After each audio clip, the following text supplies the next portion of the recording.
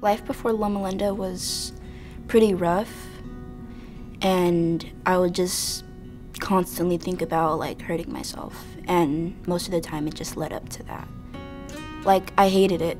Basically, I was never happy. My coping skills, they were ineffective, and things from my past like bullying and divorce and things like that just kind of all piled up on me, and it got to the point where I couldn't take it anymore and I had to go to the hospital.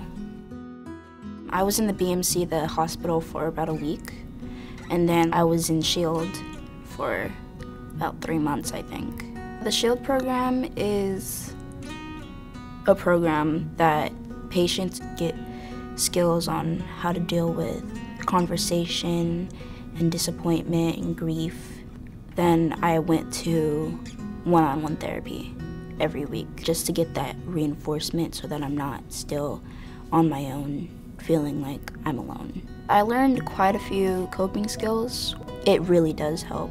If I never came to Loma, I would probably be close to dead.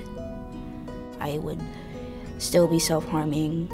I would have a lot more suicide attempts, and nothing would have gone better.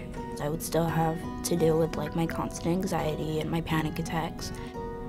But since I did come, like, it just saved me. So I'm really glad that I came. Just being in those two programs helped me with helping other people. So it wasn't just benefiting for me, it was benefiting the people around me. If Loma was a person, I would just give them a huge hug and just like, thank you. Because without it, I wouldn't be here today.